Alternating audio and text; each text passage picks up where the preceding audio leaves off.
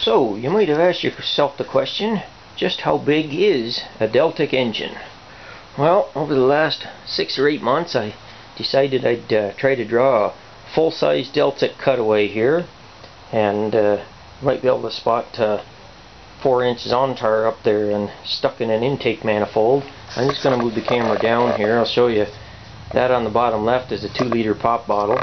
So as you can see, the Deltic engine is of elephantine proportions. I'll just walk into the frame here to show you. I'm about 5'11", so you can see the top of an exhaust manifold well above my head, and there's the on-tar there.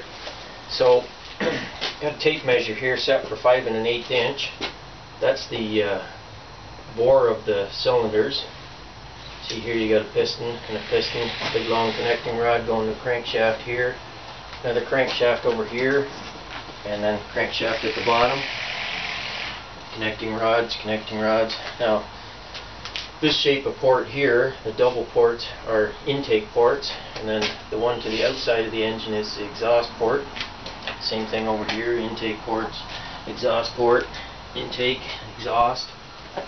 And this is an oil drain back passage here. I kind of ran out of time on this. Haven't got one drawn over here, but there's lots of details missing. I don't have the injection pumps would fit in here to inject fuel into the cylinders, etc. Same thing over here. So those of you who aren't familiar with the Deltic, it's a 3 crankshaft engine, opposed pistons, so the pistons come together, and 2-stroke, fires every time, and it's ported by just, you can see them down here. I got them drawn in, but you might not be able to see them. Just ports in the right through the cylinder wall, so there's no camshafts or poppet valves or anything like that.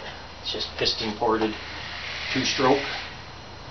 But point out another dimension. Across the crankcase covers here is in the order of 14.5 inches from here to here. These are what look like on a normal V8 to be rocker covers, but they're actually crankshaft covers. You take that off and you can access the crankshaft and the connecting rod bolts, that type of thing. So I'll take the camera off of the mount there. So I'll just give you a dimension here, approximately. So it's approximately 5 foot 6 inches wide and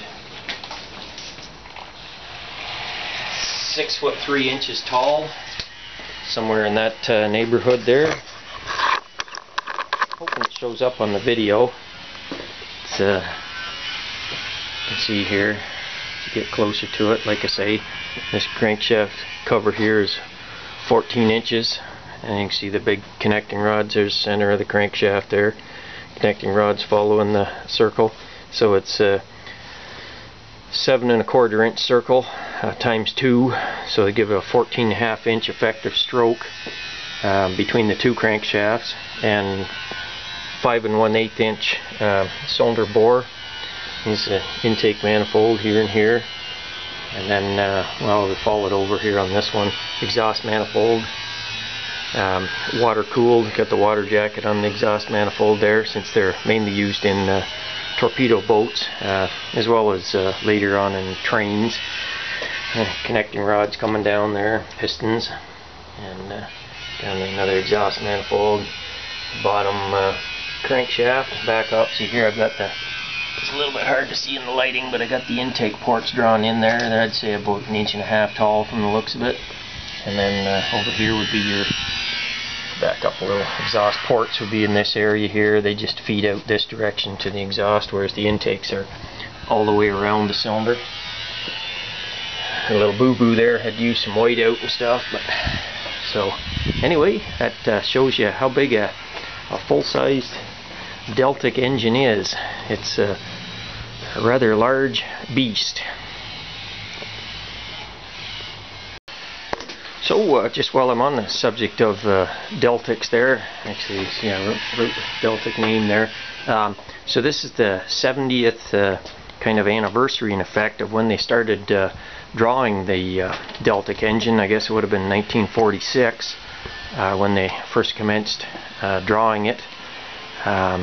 They made the first unit was just 2 crankshafts, like one unit like that, and they, no, sorry, I'm wrong. It was a whole flat unit like this, 3 crankshafts, and just to test out the gearing and all that type of thing on it. So, but anyways, so 70th anniversary of the Deltic, and I believe there's actually hopefully going to be a book published sometime this year on the Deltic engine and the developments of it and that. So looking forward to that.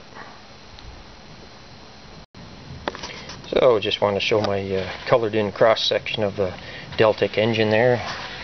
Shows you the intake pistons are in blue and the exhaust in red.